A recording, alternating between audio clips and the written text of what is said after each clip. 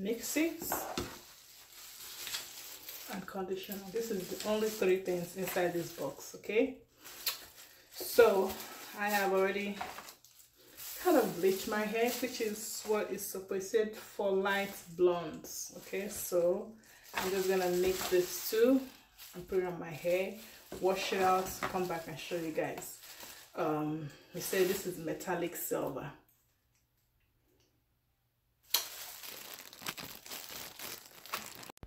Okay people, so this is what I got, okay, from this hair dye.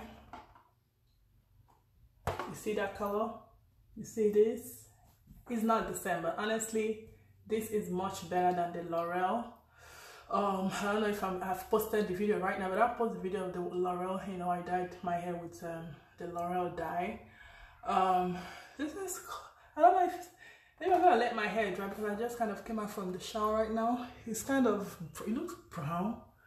I don't know, it looks brown, brownish, gold, brownish. I'm not feeling the color right now, but you know, I'm just gonna let this dry, let my hair dry up and see what color it's gonna give me. But you know, I want like silver. I don't know, why can't I get this color? Why can't I get this silver? I actually told my husband to go buy a dye.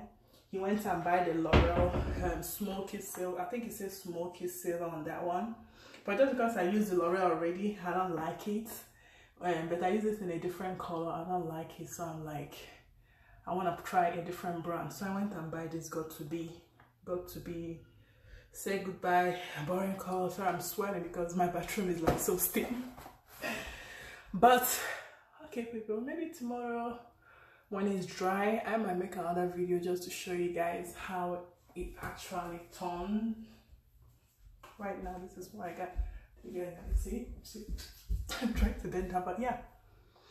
So anyway, if you blonde your hair and you're gonna use this color, just so you know, this is what you're gonna get. Okay, like brownish gold. This is not really, it's not even close. Look at, this is like white silver. This is like silver. I say metallic silver, so this is silver.